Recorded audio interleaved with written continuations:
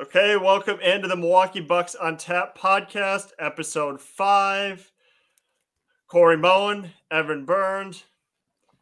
Evan, the Bucks had 2 games this week, both against Detroit. They had a nail biter on Monday night, 110-98. And then it helped me fill in the score for Wednesday, but they just emasculated them Wednesday night. Yeah, it was Monday was a lot of back and forth. They got a little run at points, but it wasn't like anything huge where I felt comfortable. Or when it did, they just gave it right back up. I would say the biggest part was the 3 ball. That's my opinion. Yeah, so the Bucks won yesterday's game, excuse me, Wednesday's game, 116-91. So, me and Evan are kind of going to discuss the 2 games here. So let's just kind of get right into it. Evan, the first thing I noticed from Monday night's game was how comfortable Drew Holiday looked offensively. 16 first half points, I believe 3 threes, 2 or 3 threes. But he did have a rough start to the season, but now he's kind of coming into his own. Yeah, he seems to fit his role a lot more. I think he's figuring out a way to score, get to the hoop a lot better, but able to hit that 3 ball a lot better. He ended up with 5 threes. I would say the biggest thing is feeling comfortable, feeling alive out there, and I think he's doing a lot better as the games go by. I agree with you there. And I've said this, that I'm not worried about Drew Holiday's offensive output. No. I'm not. Drew Holiday is one of those players that can affect a game more so than on the offensive end. Mm-hmm. He can affect a game defensively, with rebounding, just playing great defense. And that's what we expect from Drew Holiday. Like, if he has a great offensive game, great. But he's one of those players that if he doesn't have a great game offensively, that's fine, because he's going to be in that crunch time and he's going to make some big time plays. Yeah, that 3 he had at the end of the game was really clutch. He was kind of on a down end from there, and the confidence with that shot, I think, led him to having a really good game overall. Yeah, because and we'll kind of get into it. In a little bit later, but before Drew Holiday's 3, like, Milwaukee did not play well in that second half at all. Drew Holiday saved them that game because it just seemed like they slept walk, especially in the second half. Yeah, their fourth quarter, they only scored 22 points. They were outscored by 9. We can obviously tell because they only won by 2. But yeah, it was a lot of back and forth in the third quarter. Only outscored them by 3. But yeah, that fourth quarter they really fell apart. The 3 ball wasn't there, and a lot of turnovers and just dumb fouls that are causing turnovers, causing them to shoot free throws when it's not needed. Yeah, and I believe on Monday's game, Detroit had 12 steals, I want to say. It was extreme. It was too high for my liking. Yes, I think you're right with 12. 12 steals. That's too high. That's way too high for Milwaukee to be turning the ball over. Turnovers, it happens, okay? Every NBA team turns the ball over. Some games are higher than others. 12 is too high. It's way too high. It's just being lazy with the basketball, just chucking into the other team, and it's just negative possessions that just don't. It doesn't need to happen. Just double checked. It was 9, but 9 still steals? 9 is a lot. 9 steals. That's too high. It's still too high. And what kind of brings me to my next point. Speaking about Detroit played on Monday, Sometimes this podcast we have to compliment the other team. Okay, Bucks don't always play well. So I felt after rewatching the game on Monday that Cade Cunningham got way too many open looks in the first half.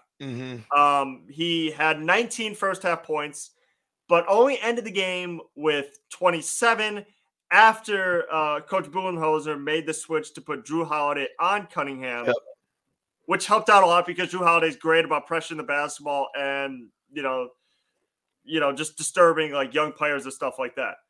But I think to start the game, he had Grayson Allen on him and he had Javon Carter, and he could basically get whatever he wanted. I felt like there was too many wide open threes and too many drives to the basket. Yeah, he's a taller guard. He's 6'6". And when you put guys on him like Grayson Allen, who's 6'4", again, 2 inches doesn't seem like a lot, but it is. But that overall, again, he played actually really well. I like him a lot. He had 27, which is a really good amount for him. But that switch that they had from Monday to Wednesday was a really, really key. I think switching him up on the defensive end. Yeah, I agree. And look, and there's a reason why Cade Cunningham was the number 1 overall pick back in 2021. Yep. He's a great player. Cade Cunningham is going to be a great player in this league, but he's also a young player, so you have to make it tough on him. And I just felt that there was stretches, especially where, Milwaukee doesn't always do the best job on taking away the best player. And I don't think Cade Cunningham's there yet to be like, well, there's nothing much you can do to stop him. He's going to get his no matter what. A lot of these are like wide open threes and just easy drives to the basket. Yep. So for a young player like that, like he's not Kevin Durant, he's not like LeBron, he's not like one of those players that, he's just gonna score no matter what. So, or even Embiid, he's not on that level where he's like, well, he's gonna get his no matter what. Like he's a scorer. Like Cade Cunningham is not there. And Milwaukee didn't make it tough enough on him to stop him, especially in the first half. Yeah, because he still took 23 shots, which was 6 more than the next leading guy. But yeah, a lot of just open shots, whether he made it or missed it. It still is a lot. Yeah. And which brings me to my next 2 players that I felt like got too many easy looks. Before I get to that, actually, especially in the third quarter, I didn't feel as though the defense, it didn't play great in stretches. What I mean by that is I felt Milwaukee and Monday night's game had a great first half, and then all of a sudden it was just like the third quarter happened, and it was like lollygagging our way through the game. It was like we had a good-sized lead, but it was one of those things where I wasn't comfortable enough with our energy level to be like, well, we're going to win this going away. Yeah, a lot of it was they started out really hot, and then it's when they get comfortable and then they get lazy. And when they get lazy, they obviously fall apart, which happened a lot in the third, kind of going into the fourth and just ending the fourth overall. Big thing is bad passes, bad turnovers, and just sloppy play, like you said, it's always been like that. It's been like that for years with the Bucks. The third quarter, it's never really been their thing. No, it's not good. And look, and fans, and oddly enough, fans can feel it too. Like, it's like they like the lead, but they feel lethargic watching the game because so they get out of it. But, yeah, so it's like the fans, if the players start to get comfortable, oddly enough, the fans start to get comfortable because, like, well, we're up like 13. Which is nothing anymore. No, and it doesn't. And it was one of those things where even Marcus Johnson said on the broadcast, he was like, I'm not liking this team's energy level. And that we were giving up offensive rebounds, turnovers. There was even one point they had a graphic up that said Milwaukee hasn't scored in like 3 minutes. Mm-hmm. And I'm sitting there and I'm like, huh. And then it went to like 5 minutes. And when you're watching it and when you're up by so much, that's the stuff you don't notice. Where Correct. Where the Bucks haven't hit a field goal in the last 350, and I'm like, huh, you're right. They just hit free throws, but they haven't actually like put the ball in the basket. But and look, I wasn't really comfortable with the lead because it was 88-77 going into the fourth. Mm-hmm. So it wasn't one of those things where I was like, oh, we're going to dominate, because I just felt that Detroit, especially in that second half of Monday's game, just had more energy than us. Yeah, it was the day before they beat the Warriors. So they're hot. And honestly, I can't even hate them. They're 2-6, but they look really good. But it was they do it. Look, yeah, they got young guys that they're ready to go. The 2-6 record means nothing at this point because you know that you can beat the top guys. You just need that comfortable with each other. So play the year out, play next year out. Oh, sorry. Play next year out. And I think they're going to be really good, but they came to win. They almost did. But yeah, overall, I would say that lazy defense was one of the killers that led them to that run. They went up 15 and then they tied it. And then they went up 16 and then they tied it. So it was again back and forth. Who knows what's going to happen? But a lead in the NBA is never a good lead anymore. You can be up 20, 24, and they can be gone by the end of the quarter. Yeah, like records just don't matter. Records don't matter in the NBA because on any given night, you could be knocked off by even like the worst team in basketball. The worst team in basketball. And again, sometimes there's a stretch where like you play a lot of games. Like you play like seven games, 8 nights or something like that. There are stretches where like you can be knocked off, especially, and I've noticed this happens with most teams, especially when it happens on like a West Coast trip. Yep. Where like you're playing like the worst team you could possibly think of, and they just beat you. And that's usually where it starts. Where think about the worst team in the league, and we talked about this before. The Bucks can beat the Suns a few years ago, and the Suns were the worst team in the league. They had some sort of strategy that worked really well against the Bucks. Speaking of a couple other players that I kind of wanted to note that I thought got too many easy looks, more so Jaden Ivey, but Bogdanovich, like, first of all, Bogdanovich is a great player. I like him. I like Bogdanovich. He was great for the Jazz. Mm-hmm. And don't think I didn't forget about that game winner he hit against us a few years ago while playing in Utah. I knew that was going to happen. I remember watching that Whitewater. Knew it. But look, Bogdanovich, like he did surprise me a little bit because he uses his body really well. Like he can put the ball on the floor and like put it in the basket. Like he's not just a 3-point shooter. Yeah, he's got a Joe Ingles kind of mentality, I think. Someone where you don't think they're going to be like crazy athletic, or someone who can't, or I should say someone who might not be able to shoot the ball well, but he's lights out, and he's always been like that his whole career. And yeah, 16 shots, he made 9 of them, 3 threes. He was there to play. And look, Jaden Ivey, like I've talked about on other podcasts, like we knew Jaden Ivey was going to be good. We saw him at Purdue.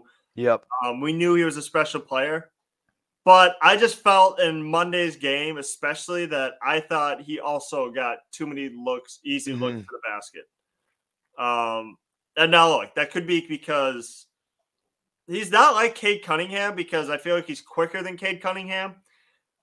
He's a quicker guard that I think Milwaukee, with Middleton being out, I don't think they necessarily had that quick guard that can like stay in front of him. If you want to consider Javon Carter a quicker guard, fine. But I just felt like on Monday he was going 1,000 miles an hour, and we could not stay in front of him. Yeah, and he looks good too. They did hold him over 4 from 3, but yeah, whether he makes them or misses them, it's still giving open shots where you got to figure that out, because one time or the other, someone's going to start making every single one where they're going to get hot and keep going and going. But yeah, him, Bogdanovich, and Cade took way too many shots. So we kind of talked about this. We already talked about the not taking care of the basketball. That's kind of been a constant theme this year. And I did have it written down there that Detroit did have 9 steals on Monday. So, so, and I think I realized that turnovers in the NBA, they can be a huge deal, but it kind of depends what you consider a lot. Because in professional basketball, playing against NBA players, you're going to turn the ball over. Yeah. This isn't like college where you're going to have like a 3 turnover game. Like most teams, I think, would have at least double-digit turnovers. So, in that game in particular, I feel like it did negatively impact them because we almost lost toward the end. But I do think that 9 steals is too many to be giving up in an NBA game. So, that from that aspect, it was bad, but I think every team's gonna have double-digit turnovers, no matter what. So, but I guess it's kind of based on what you would consider a lot. Yeah, because when you think of a steal is someone grabbing it. It's not throwing the ball out of bounds. Turnover, it's 9 of your turnovers were just from someone grabbing the ball away from you. So that adds up whether you got 4 steals, but you still got a lot more turnovers. Again, the different kind of turnovers is big, especially when you look at the steal aspect of it. Yeah. So 9 was too many. So, they got to obviously fix that. The next one. So I'm not split on this guy. The next person I want to talk about was Javon Carter. I think Javon Carter's energy level should earn him a spot in the rotation once Middleton comes back. Yep. Now, I think we've realized that all Javon Carter can do offensively is hit open threes. Correct. Because I think both of us watched him snake 2 wide open layups. So wide open. Wide open. It was wide open. He snaked. No one was near him. Nobody. Well, okay, there was a person behind him, but yeah, he stopped. He didn't keep going. He just stopped, go up, miss. I screamed. Yeah, no, look, Javon Carter, we've said this. He's just no, like when you think Javon Carter on offense, you think, oh, can hit wide open threes. Not, premium offensive player. So, but what Javon Carter does do well is he does all the little things well to help a team win. He's a pest. He's a pest, yes. And he picked up several offensive rebounds to keep possessions alive. Yeah, because he didn't hit a shot. He had 0 points. But he had 6 rebounds, 3 on offense, 3 on defense. So he was there, 2 steals. So he was there, defense, but again, offense just hasn't been there. No, and look, he hasn't. And it's kind of funny to talk about Javon Carter like that because it's like, oh, what could Javon Carter do on offense? Hit wide open threes. Yep. If they're wide open. Yeah. Or that little mid-range too. It has to be open, otherwise he's not hitting it. That's not a ringing endorsement of someone's offensive game. No. Oh, he can hit wide open shots. Well, hopefully so can a majority of the NBA. Look, he do well. He had wide open shots. So basically, if Javon Carter were playing by himself at a gym and he's like by himself, he'll be able to hit those. But we're in an NBA game. We're in an NBA game where he basically has to wait in the corner to have someone. And it's one of those things where it's like, if he's open, shoot it. But it kind of can get annoying when he's 0 for 4, 0 for 5, and then he shoots it again. It's kind of like Giannis when he's 0 for 4 on threes and he shoots another one. It's like, okay, like maybe pass it because we're only up by 2. But yeah, hey, he's Giannis still is doing stuff. Yeah, Giannis is good for like, oh, well, they're giving me like 20 feet of space. Uh-huh. I'm gonna Then take this shoot wide it. open 3. Uh-huh. Clank. But yeah, the Javon Carter, if he's doing stuff, he's not getting no rebounds, no assists. He's not just running around. He's still impacting it, just not on offense. Kind of like what Drew was doing earlier in the year, a couple games ago. Now he's kind of got that, which we figured would happen. But Javon Carter could be a hit or miss.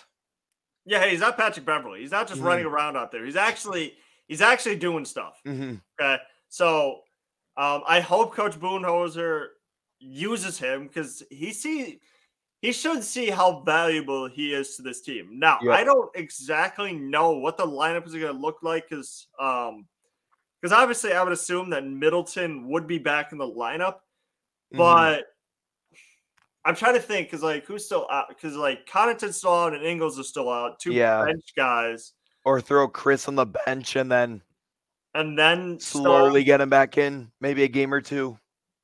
Because look, we'll talk about him a little later, but I don't think we should stick with the 3-guard lineup just based on how it's not going to work. It's not going to work. It's just based especially for tonight.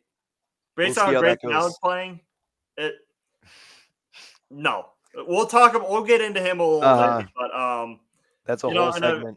Next segment. The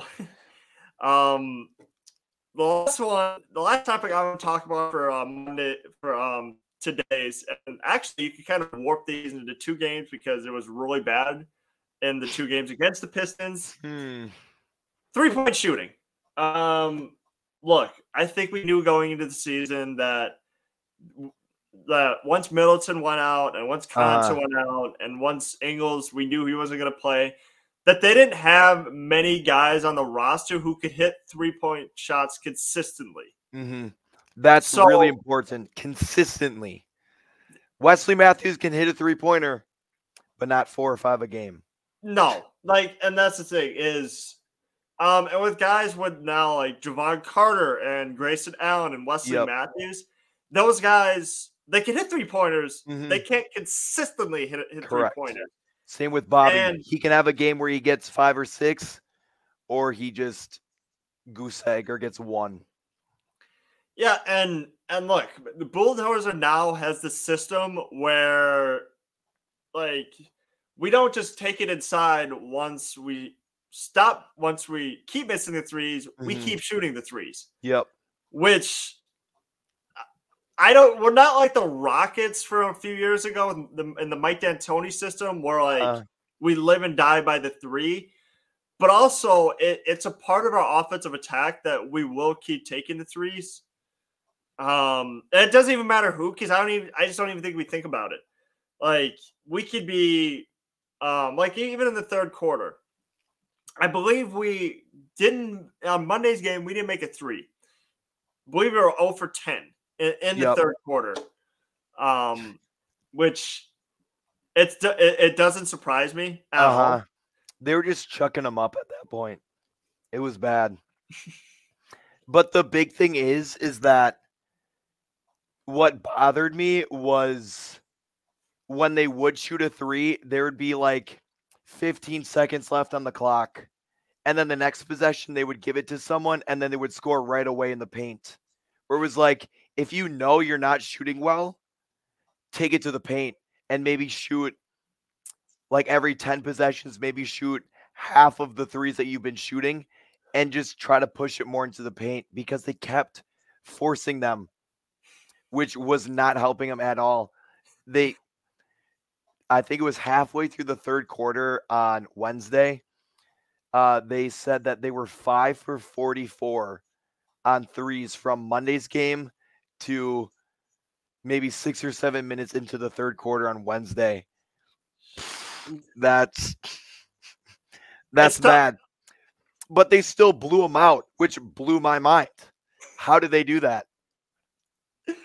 we'll get to that one later because again we can warp it. Well, it is as long as on the topic of 3-point shooting.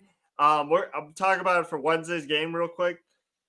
They started out that game, I believe it was like 2 for 21 in the first half against Detroit, and they ended up shooting like it was 10 for 38.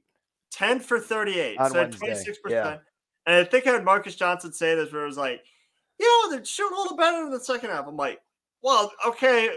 Coming from an 0 they've for had 10. to. Yeah. You can only go up from an 0-4. I don't even know if that's even going up because second half, they finished with 26%. Mm-hmm. That's still not good. Yay. Still not good. They made like what 9 or 10 and what did they make? They made like, let's see, they made 8 in the second half. Which they had 2 in the first half. There was Jordan Nora and it was Drew. And then the second half it was a lot better. But 2 in the first half. Who would have thought? 26%. 26%. Goodness gracious. All right, we'll get into Wednesday's game because Wednesday's game actually better. I thought the first half was just slightly lackluster, but obviously demolished him in the second half. Speaking of Cade Cunningham, I've talked about Cade Cunningham a lot. I thought he got too many open looks in Monday's game. Wednesday's game was a lot better because they held him to 10 points. Yep. Only 13 shots, so that was 10 less than he took on Monday too. So, and based on what they did last game, they probably put Drew Holiday on him. Mm-hmm. Yep. Okay. The whole game, I think. See that? Or when he was in. Yeah, sometimes I don't get what Budenholzer is trying to do with the defense. Sometimes I don't know if he's trying to get too fancy or he just doesn't think about it, that kind of stuff. But it is good to see him make that adjustment because I just don't think it's not that Grayson Allen doesn't try. It's just he's not a good defender against guys who are taller than him. And look, I think he's relatively fast, but he's just not as good of a defender as Drew Holiday is. No, which is hard understandable, but yeah, you can't put him 3 inches taller, 2 inches taller, and faster. It's not going to work.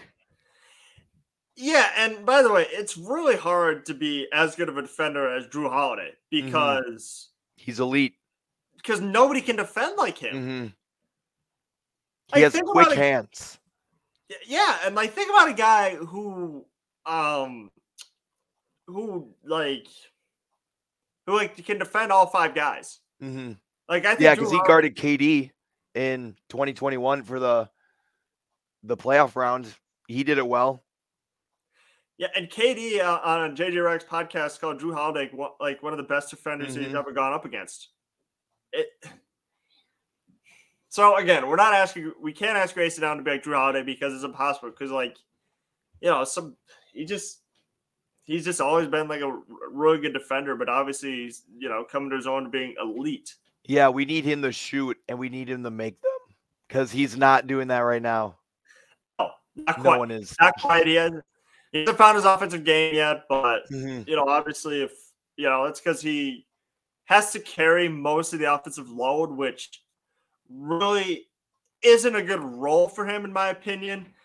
I think he's good being a third scorer, really outside of Giannis and Chris. And I would put Brook Lopez as like a better scorer than Drew, I would agree. Yeah, so if he could be like a complimentary 4th or 5th scorer, I think that's more of his role.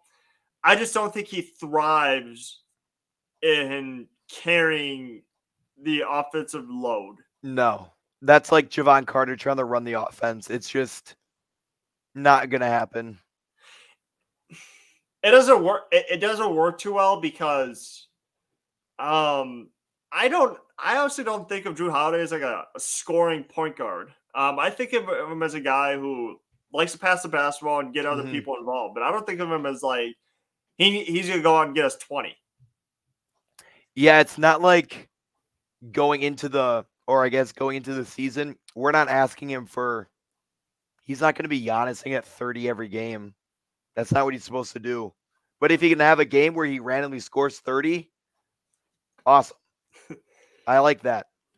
And I think that's part of the reason why he struggled a little bit is because we've talked about this, is that the other players outside of Drew Holiday, Giannis, and Brook Lopez, they haven't stepped up. Like, if you want to consider guys like Jordan Nora or Bobby Portis having like 12 points off the bench, if you want to consider that, them chipping in, fine. I mean, I guess it's been working. We're 7-0, but it's not something that's sustainable really until Chris comes back.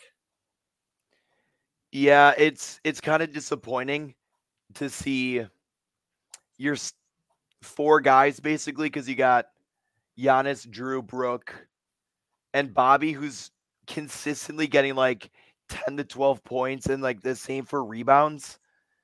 But then it's like 3 points, 4 points, 2 or 0, where it's consistent, but it's like a 4-man carry, and then just the people in the group project who don't do the work, and they're getting the A also because they gave 2 points to the 116 that they scored. Great contributions, guys. Next topic. I've talked about this guy at length. I'm not impressed with Grayson Allen. And the reason being, now look, I cut him a little slack for Monday, okay? Because he did bump knees with Bogdanovich, and he got hurt, and he didn't miss any time. He just had like a bruised knee or something. Yep. But it feels like, I've thought about this. It feels like he's kind of like, remember with DiVincenzo in the bubble, where he's just kind of trying to figure out like what exactly his role. Well, I don't know. It's like he's lost. He's lost. He's trying to figure out what his role is. They're having him shoot a lot, kick out threes, and he's good at driving the basketball. He is, but it's one of those things where if he's not hitting threes and he's being asked to guard guys like 3 inches taller than him, it's not going to go well. No,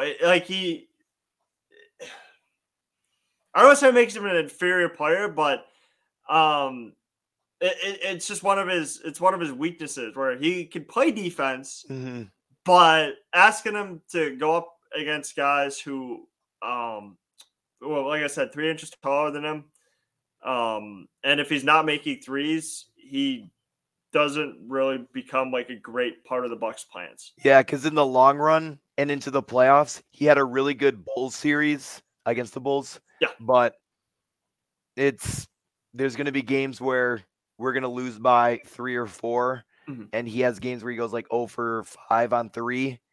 It's pivotal, and in the long run, it could be a huge disadvantage, I guess, for their team overall.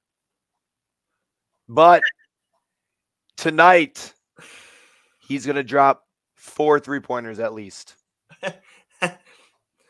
I got that feeling. That's a good fit. Now it's a good feeling to have. Look, personally, I think it's going to be tough against the Timberwolves because Gobert, Cat, D'Lo, Ant. Yeah, what's their record? Let me look. I haven't followed the Timberwolves as much as I wanted to this year with the new team. They're 4-4 right now. So, well, solid-ish. I mean, look, they have some things to figure out too. Yeah, they've lost to the Spurs twice. Sorry. Yeah, you're good. No, so Gobert is obviously center, Cat's power forward. A lot of things there to figure out. There's a lot of defensive alignments that they obviously have to figure out. I still don't think the Timberwolves, real quick aside, I don't think they're a great shooting team. And I think that's what hurt them last year in the Memphis series is that there wasn't shooters who like oh my God, I should be going to this person. Mm-hmm. Well, now they traded everyone that could have helped to get Gobert. So it's really going to be block the paint tonight because that's where they're going to be going. And look, with two of those big guys, I don't like saying Giannis might be neutralized, but it's going to be a little tougher for him to get whatever he wants because going up against Cat and Gobert, those two aren't slouches on the defensive end. Yeah, and it's also one of those things where Cat can hit the 3-ball too. So if Brooks on him or Giannis is on him, they can't like slack off on him because he's still going to be able to get those shots up too. He won the 3-point contest last year, so he's not afraid to shoot unlike some other centers. But yeah, it's going to be really big on if they can hold him out of the paint and maybe force him to take up shots, because I'd rather have him just chuck up threes and make a couple than dominate the paint, kind of like Embiid too. Yeah, I think, again, quick aside, I think the Bucks' best course of strategy tonight, what helps for work against shot blockers, is two things. One, you can either go at them, or two, you can just draw them away from the paint. Mm-hmm. So Rudy Gobert is obviously more known as a shot blocker than Cat is, but if you could draw those two guys away from the paint and make them guard you from the 3-point line, then I think there's going to be a lot of open looks on the inside. Yeah, because Gobert is a really good rim protector, but if you can get him out a little bit, I think they're going to have a better chance because, I don't know, he's kind of like awkward. He's like lengthy, and like whenever I see him like try to defend, he's like flimsy in a way. I don't know if that makes sense, but if they can get him like out of maybe like the 3-4 foot radius from the rim, I think that could be big for Giannis, Drew, and even Brooke if they can somehow get him open down there too. Mm-hmm. Yeah, so like Bucks play Timberwolves tonight. Coming up real soon, actually, 9 p.m. ESPN in Minnesota. It'll be it'll be a good one, but keep the train moving here. What are your thoughts on MarJon Beauchamp? Because to me, right now, he's still trying to find his role. Yep. I mean, look, I don't think the Bucks have any set plays for him yet. Because right now, all he's seemingly doing, and again, I'm not signing him. He's just sometimes like, he's kind of like what I like in MarJon Beauchamp too right now. He's kind of like the new guy who starts a job and he's working with a bunch of experienced people and he's trying to kind of find himself and find his niche or whatever. Obviously, right now, MarJon Beauchamp is doing is like standing in the corner and like waiting for the ball to come to him. And he's been cutting a little bit. He's had a couple good defensive plays, but other than that, I still think he's trying to find his role within the offense. So, what are your thoughts on Beauchamp? Yeah, I was talking with my brother. He goes too fast. And I think he is the kind of guy who, as soon as he gets the ball, he needs to either shoot it or try to score. He's not like really looking around, because a lot of them are, like you said, he's in the corner or he's up top of the key or wing. And as soon as he gets the ball, he's shooting it. It's not like a little wait time. It's, I got the ball, I got to score it. So I think he's rushing to the point where thinking that maybe he needs to score right away in order to have that impact. But it's better to just run the offense a little more smoothly instead of just ball, I got the ball, now I'm going to shoot it, or I got the ball, let me just cut right to the paint, where he's not really looking for anyone else but just shooting. So he can be really good. He just needs to slow it down a little bit. Which is tough to ask a young player to do. I agree with you on the rushing part, because there was a play in particular that I just thought about. It was when Giannis delivered a perfect pass to him, and he didn't look in. He took his eye off the ball and it fell out of bounds, fell off his leg. Mm-hmm. So I do agree with you on the rushing part because that was a good pass from Giannis, a good bounce pass, and he made a move before collecting the basketball. Yeah, he's thinking one step ahead. Yeah, and exactly, which is common for all young players to do, is that they commonly go too fast because I don't know if they're afraid for the ball to be swatted or but look, that was that one play in particular. I was like, you're right that he does go a little too fast. But it's not something to worry about.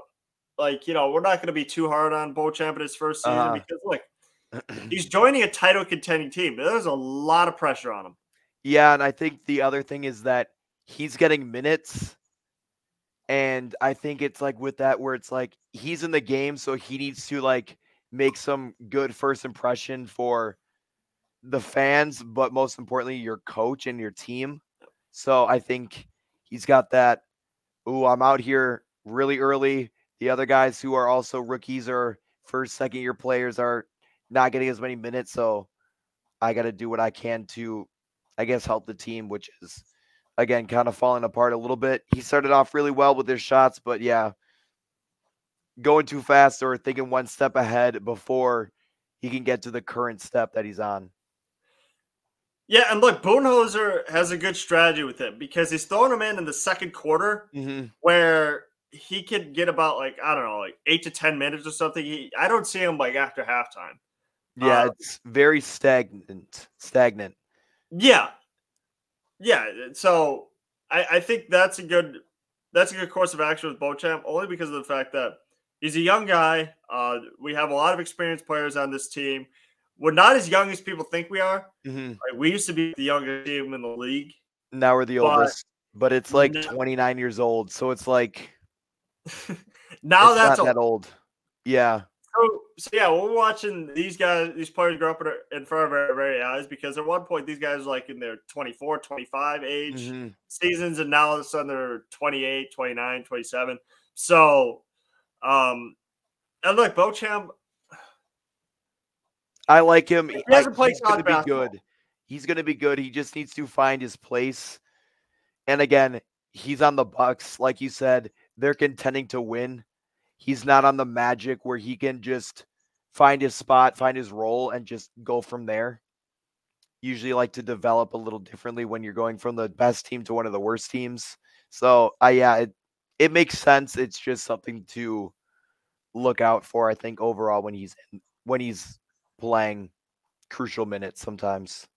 And look, some of those guys, because obviously Beauchamp didn't go to college, so some of those G League guys can, while they're playing against other good players, it can still take a while for some of those guys to really come into their own. I think the mistakes that Beauchamp is going to make is going to be a little more magnified, more so as you mentioned if you were on the Magic, because Bucks are going to be watched by obviously a lot more people. I mean, not necessarily ESPN, but we're going to be on TNT a lot this year. I'm pretty sure we'll probably get Christmas Day game. Yep. So in Boston. Yeah, in Boston. So it's going to be whatever Beauchamp does or whoever plays for the Bucks, it's going to be a lot more magnified than if you were playing for a really bad team, because we're contended for titles every year at this point. Let's move on. Let's see. So I mentioned Bogdanovich. I mentioned how he had too many ball-by baskets in Monday's game.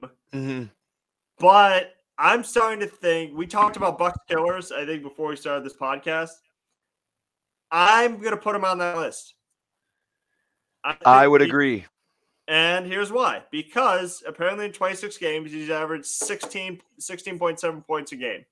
It feels like ever since he was on Utah, he's always killed the Bucks.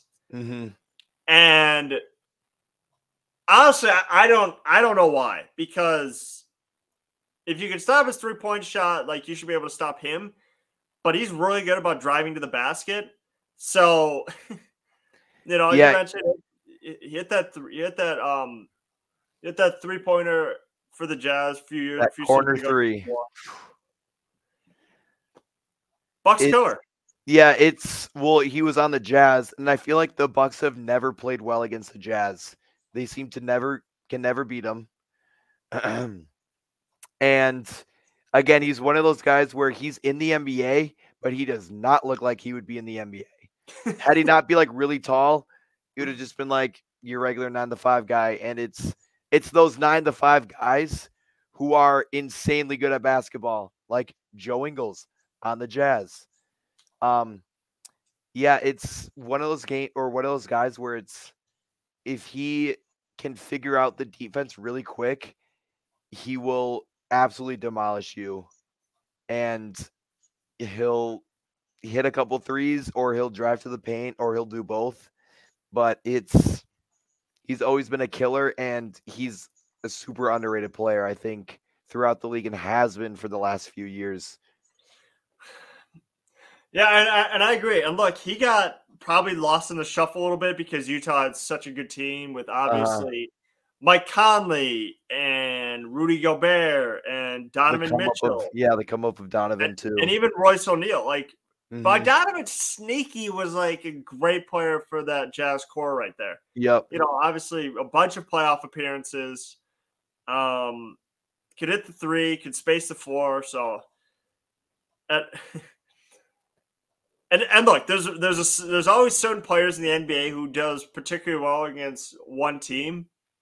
I don't know. I feel like every time I see Bogdanovich, always kills the Bucks. Yep, he is definitely on that list. Yep. All right.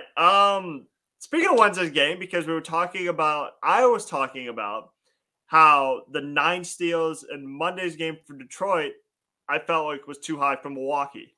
I thought they need to cut that in half. Well, Evan, how much did the Bucks get on Wednesday? 17. Oh, interesting. So I thought 9 steals was too much. But then I looked at the stats after the game. I'm like, Jesus, 7. Okay, so they had 17 steals. I'm gonna read the stats real quick. Yep. Giannis had 5. Javon Carter had 4. Yep. So that's already their Monday's game. That's Detroit and 2 players. Okay, let's see. I'm going to name out these 3 players. Wesley Matthews, Marjan Beauchamp, and Jordan Nwora had 2. Grayson Allen had 1.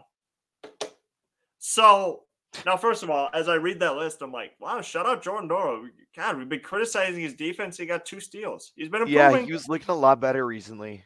He's improving on that end. So, good for, Jordan Nwora is improving on the defensive end. And Giannis having 5 steals doesn't surprise me because, he's seemingly always in the passing lanes.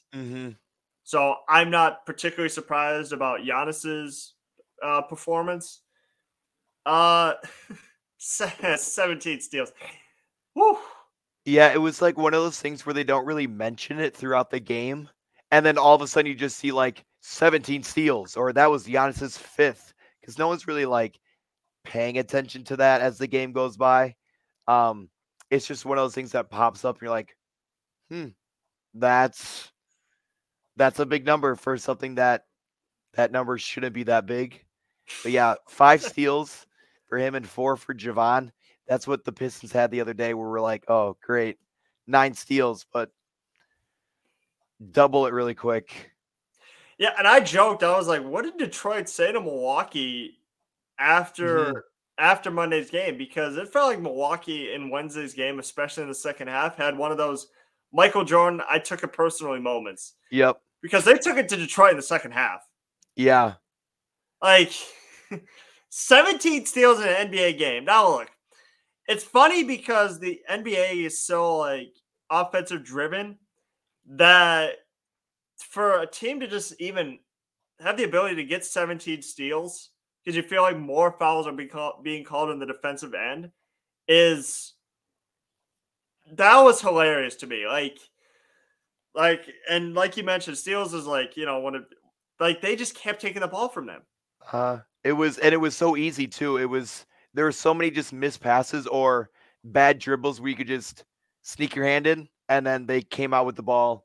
I know Javon did that a lot where a guy's driving and he's waiting for it and then it's that quick little tap that just knocks it loose.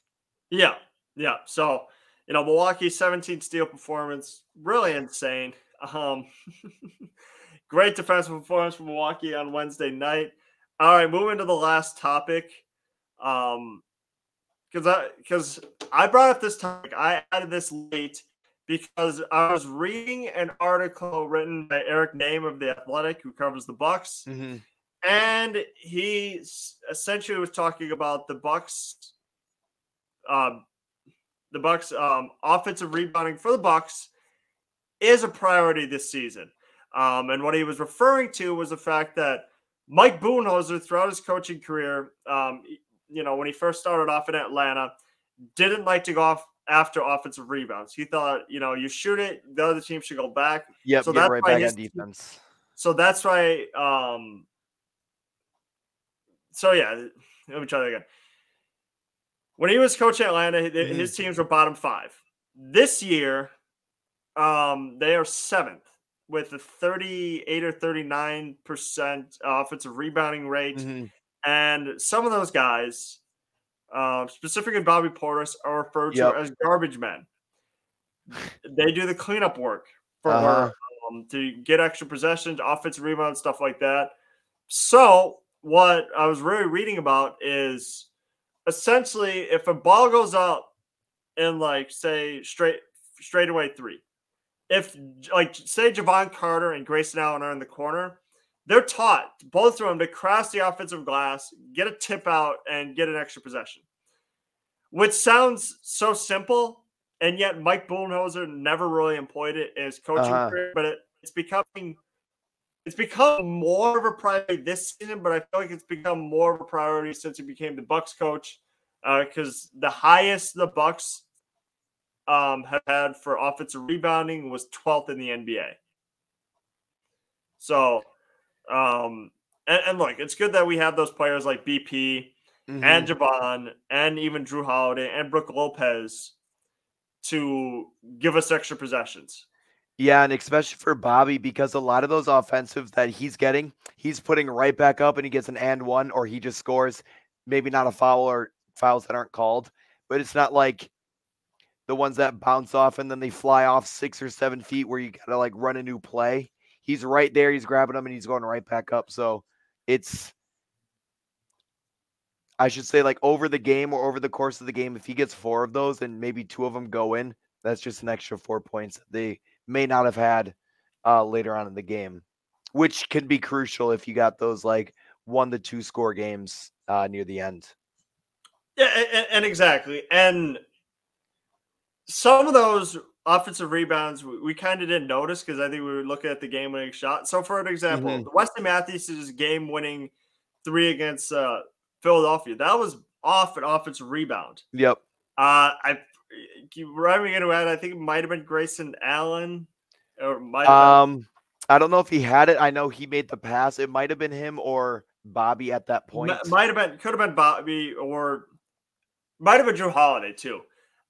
Anyway, but that was based on offensive rebound. And the one that I remember was off a miss against the Hawks. Brook Lopez had tried to grab it with both hands. And he tipped it to Giannis. Giannis was able to go for the dunk. So Milwaukee has done a better job of getting offensive rebounds. And look, I think it's that's a team thing too. I think Milwaukee has the personnel to go after offensive rebounds with really taller guys like Brook and Bobby, and especially tenacious guards like Javon Carter and Grayson Allen and Drew.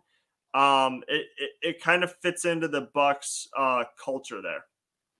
Yeah, and especially with guys like Brook and Bobby who are big-bodied, where they're not afraid to jump on the ball or really go for one. I think it's going to be big just to kind of keep that mentality going, the dog in them, where they're not afraid to just go after it, or just they don't shy back. Bobby will go, he'll grab one, and then if it's a home game, he gets everyone hyped right after he grabs one. So it's big for him and just the whole chemistry on the court in general. Yep. Evan, anything else? I think the Bucks are going to win tonight, but I think the killer is going to be Anthony Edwards. I think he's going to have a good game, which isn't surprising. But I think Giannis is going to continue with his 30 streak, and I think they're going to win 104-98. I'll go with that. I also think the Bucks are going to win.